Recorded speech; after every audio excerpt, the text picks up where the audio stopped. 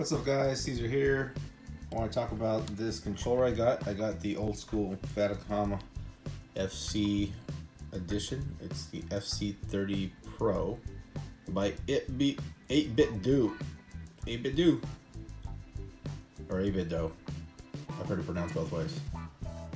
Whatever your flavor is. So I have it set right now to PC mode. The cable that comes with it. I was using my own micro USB, but it wasn't working as good. It wasn't detecting. So I don't know if it's just the way I set it up, but you do have to set it up in PC mode. Let me show you what that looks like.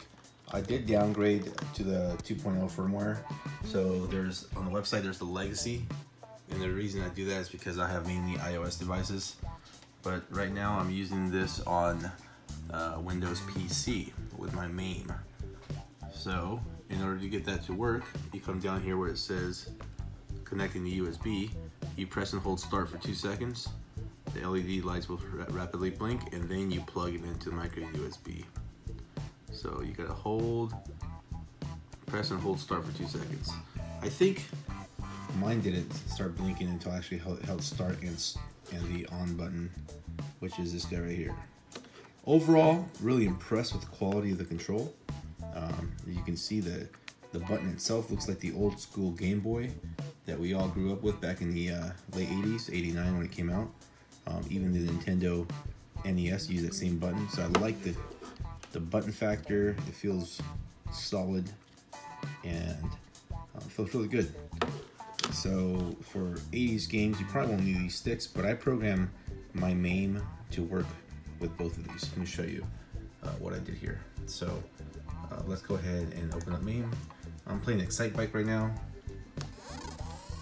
and I can control the bike with both of these. I can go old school with the D-pad, and it's on point. It's pretty solid. It's really good, actually. And I can also use the analog stick, which is this guy right here. So